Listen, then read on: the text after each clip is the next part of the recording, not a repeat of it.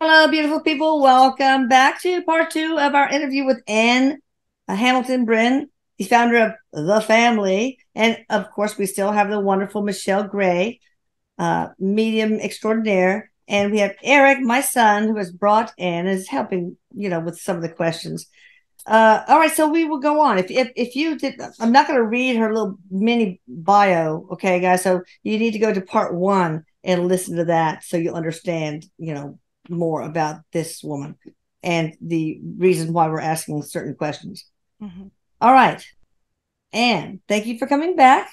You have a voice and you need to be heard. I understand.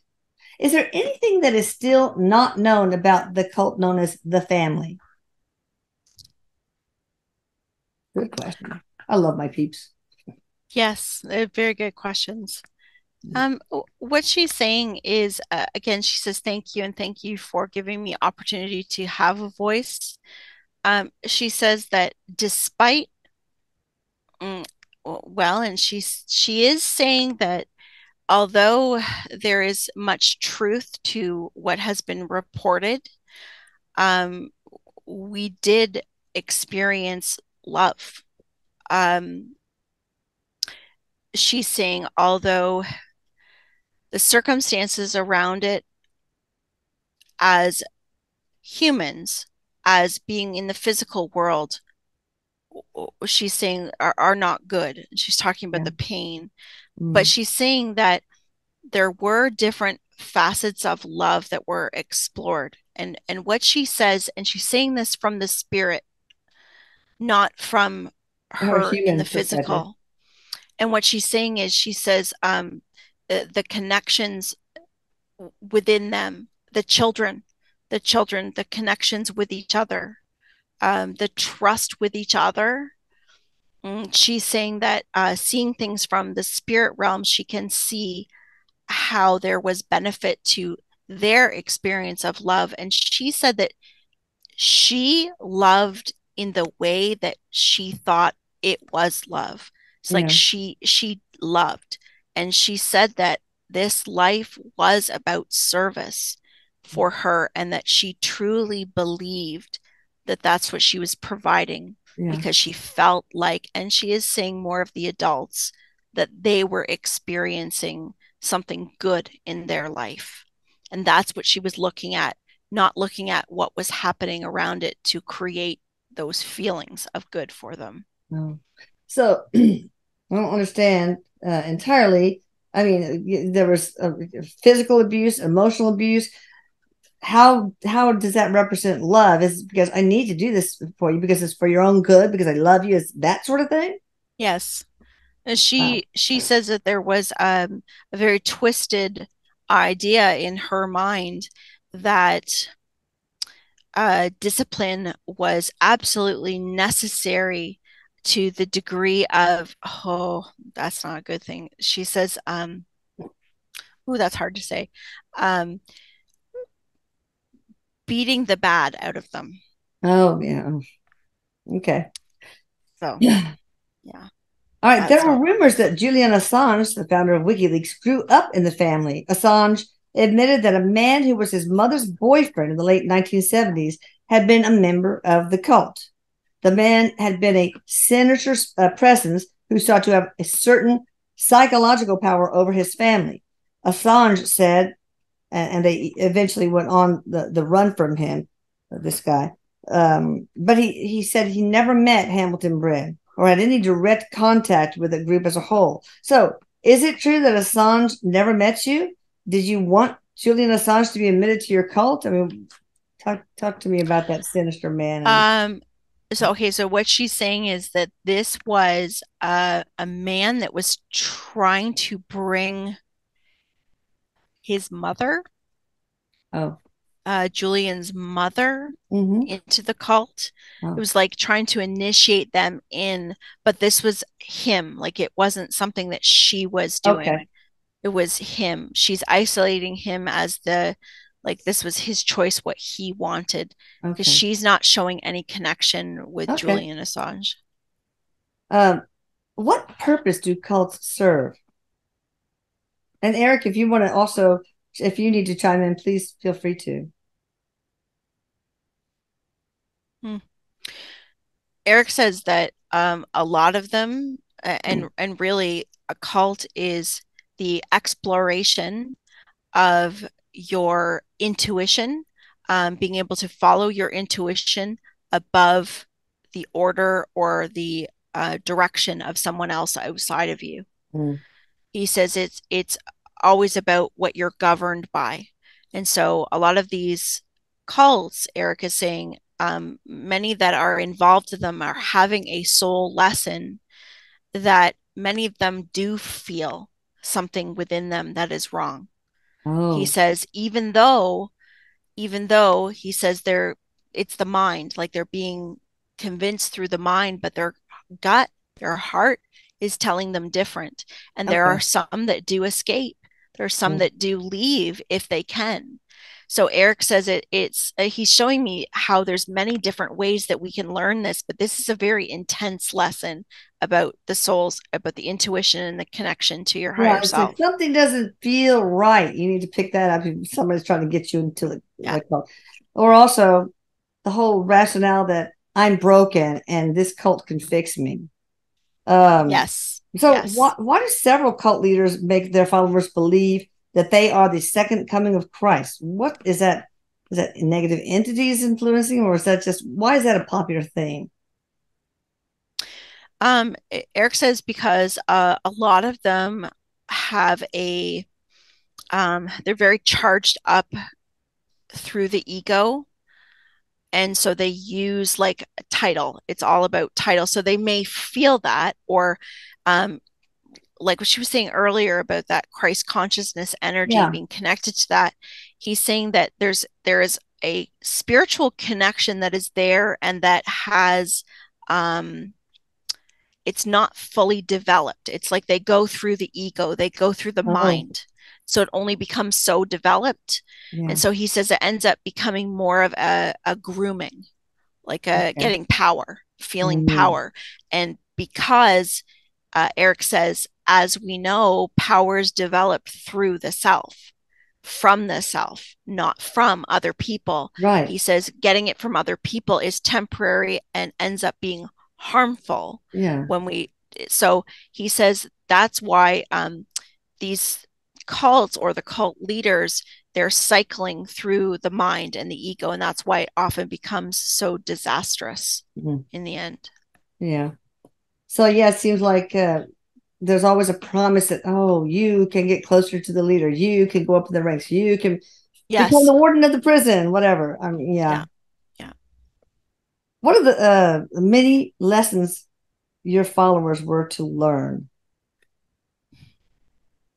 Of course, we talked about a lot of them, but Yeah. Well, she's saying that there were lessons of compassion, and she says uh, compassion for each other because there was the loyalty. yeah, She also says service because she keeps saying, remember, it's not, we're not judging from the soul, right, but it is still service when the belief is there. The belief is of service. yes, So she says that there was lessons of service, but she says there was a lot of soul growth yeah, mm, for each of them, including the ones that are in spirit, because she says it's a lot of effort of what they're giving back. yeah, And she also says those that are still in physical form are also giving back. It's like okay, from what they've been through, there is an expansion for what they're giving, despite their hardships. yeah. And I suppose, of course, listening to your intuition, trusting your own gut, but also Yes. self-love. It seems like the those who are tricked into or get trapped into a cult, they have a great deal of self-loathing. I can't imagine how anybody who truly loves themselves would fall for it. Well, Am I and wrong? Erik just says, Mom, that's right, because he says that's why learning to understand yourself and truly loving yourself, when you do that, you have clarity and Yeah. clarity and feeling, and you won't be brought into those things because you know it's not for you. You know Yeah. it's not right. No boonswaggling here. That's right. And he's saying that there is a vulnerability. It's Mm. like they go after the vulnerabilities, taking Okay. somebody from a broken home, a broken Yeah. marriage, And that means where they're broken down, lack grief, of all self kinds. worth. Yeah. Yeah. That's typical. All right. So we just have a number of questions that I hope we can get through quickly. Mhm. If you had the chance to change one thing, Anne, in this previous life, what would that be and why?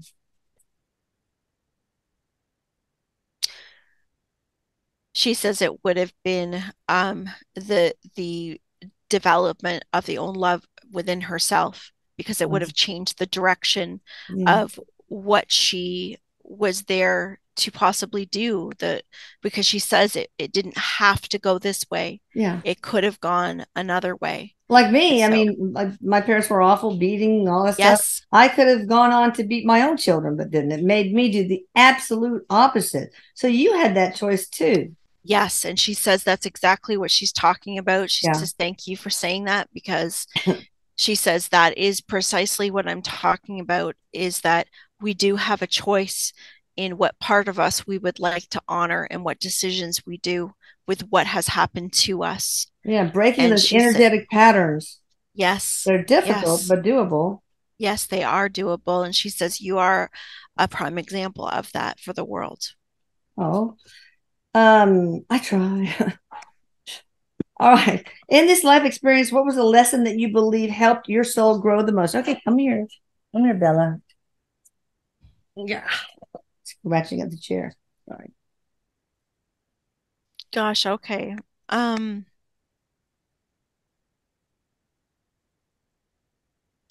well, she's saying what helped her soul grow the most. She actually is saying the end of her life. Um, she says, searching so long for control, to have control on my life, to then lose control Oh, at the end yeah. of her life. And ending up in prison, all that. Yeah. Um, she was in a hospital or a Psych. is some she's not she's all over the place in her head.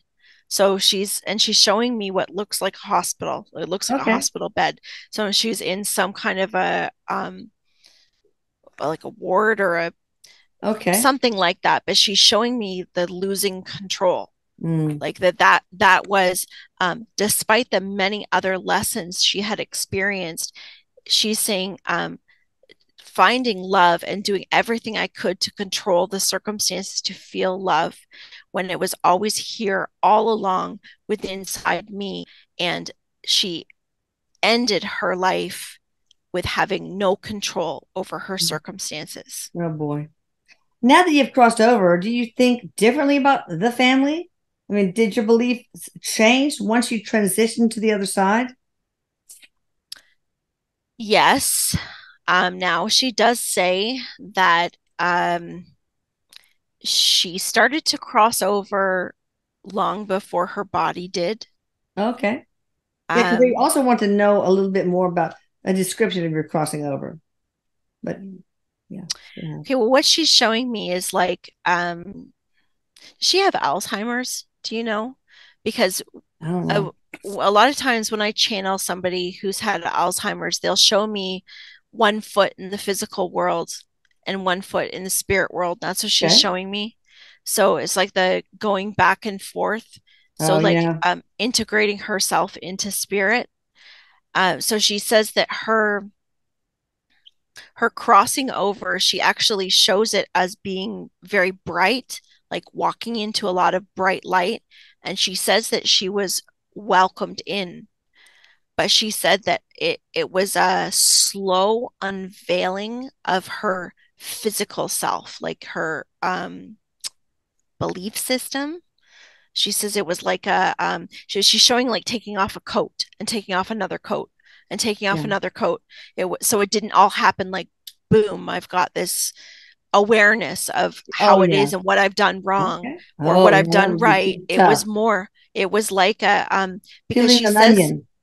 yes, and she says that her belief system, and Erik is just saying too, remember, a belief system that a soul has or human being has, their crossing is often going to have a tone of that belief system Mm, that they're going into until they start to realize different or experience different. And he says, and each one is so very different. But yeah, with her, her belief system was in a place of I've done no wrong. yeah, Like she wasn't really looking at it that way, even though parts of her knew that there were things there that she doesn't want to admit. yeah, So that she says it was like a she shows herself after all the taking everything off. She's literally in a bathing suit and doing this, oh, like covering herself up, like, I don't want you to see this. yeah, So she says there was counseling. There yeah. was counseling for I bet me. there was. She died. You died when you were 98 years old in an old age home. So maybe that was the at least one of the potential for you being in a hospital with no control. I mean, lost control. Yeah, there was something with her mind. Like Okay. Well, her mind 98, was I not. can imagine. Yeah. Mm-hmm. How do you see yourself now as opposed to while you're on Earth? She says she sees herself as a student. Okay. Yeah, she says being on Earth, she saw herself more in the position of a leader, Mm. um, but she sees A herself as a teacher, student. maybe? You probably saw Yes, yourself as a teacher? yes, yes, yes. She says that she humbly accepts being a student, and she says that she is very excited for her next opportunity to come to Earth because she has learned so much from this lifetime. Okay, yeah, that's another question. Are you going to reincarnate? If so, where and when and who? Maybe that has not been decided yet, but tell us what you do know. She's actually showing me like that it's already actually in the process. Oh, She's showing me mail, that okay, it's a mail that she'll be coming back to, and it's England, overseas England area okay. is where she's going to be going into. Um, she's showing circumstances that are somewhat similar. But she's showing a father that has some mental illness, not a mother, a father, and she's male coming into life. So But her she's not. father, she's gonna come as a male with a mentally ill father. Yes. Okay. And what do you plan to do? Form a cult or something like that, or do anything nefarious again, or are you going to No. try to do the She opposite? she says that her intention in this lifetime is to um, be guided by her soul, by her higher self, Okay. and to be able to, again, she's saying that there is a similar energy, like it's that family, and she says it goes back into Celtic. Mm. Like she's showing me like secret society, Oh, like in a wow. secret society. So that's some of this energy that she's working with. And so she's saying, like it's evolution of my soul. So in this lifetime, her attempt is of service, but she says this time from the heart. Oh, instead of the ego. All right. So, yeah, let's talk about a past life that most affected your life as Anne Hamilton Bryn. And she's showing a lot of hooded I can't tell if they're men or women, but they're all wearing cloaks with little candles lit, and they're walking around what looks like Stonehenge, Oh, like okay. that type of like Yeah. big. They're outside, because she's saying ceremony. Um, England or somewhere else? yes, that area of the world, Okay. like England, Scotland, over in that Scotland, yeah. area feels very home for her. Um, like she's had more than one lifetime in that area. And what she's saying is that she's saying like druid Oh, And being in, she says, a group, being in a group, bringing in energy, bringing in like spirit. And now she does say that she was involved in, and I don't know what they are. They have like, the cloaks look burgundy, like a dark red okay. burgundy, and I can almost see like a little design on the Okay. cords. And what she's saying is, we brought in darkness. Like but it was like praying to darkness. Okay. It wasn't like it's like we're Darkness, praying. are you speaking about evil? That kind of thing? She says like we brought in like to help us, but it was Oh, like praying to the wrong, like yeah, we're the wrong. praying to something dark. But Oh, like and they knew that though. Like they knew they were yeah. conjuring something. Like Mm. she's not saying we did it without knowing. Like But we were knew you just what we one of were doing. the regular people, or were you a leader in that group? Or She wasn't a leader. She okay. says she was an aspiring leader. She was a follower. She was part of this group.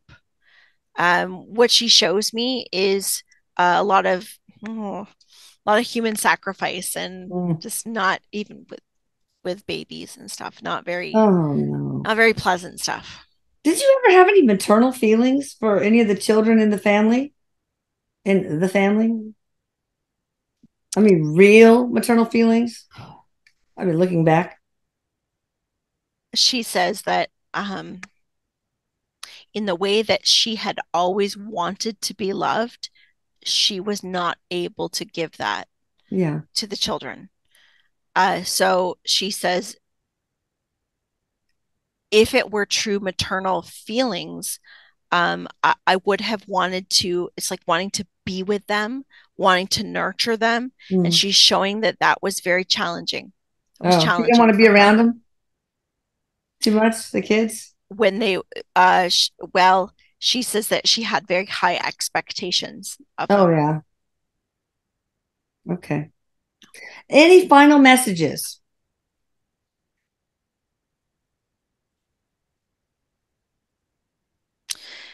Well, she would like everyone to, yes, thank you. Thank you You're for so listening welcome. to me. Thank you for giving me this opportunity. She would also like to share with everyone that, you know, she says, I made many mistakes in this life. That's true. Mm. But she says, above all, one of the most important lessons that I have learned and what I see through other people is the power of love, and seeing that love is truly more powerful than any material thing we could ever acquire. It is more powerful than, she says, a million eyes on you. And she's showing like a movie star. Oh, Like yeah. love is truly transforming. Mm. She says it is healing. She says it can change a heart from black to pink, is what she's Yeah. saying. And so she says, do not discount the power of love. And if I could leave anything with any of you, is that message today to take into each of your hearts. She thanks each and every one of you for listening to her today. Well, thank you for imparting such wisdom and being brave enough to do it. Eric, do you want to ask any questions? Or Michelle, do you want to ask any questions before we close? Yes. I was just popped in my head when she was showing me with the cloaks and everything.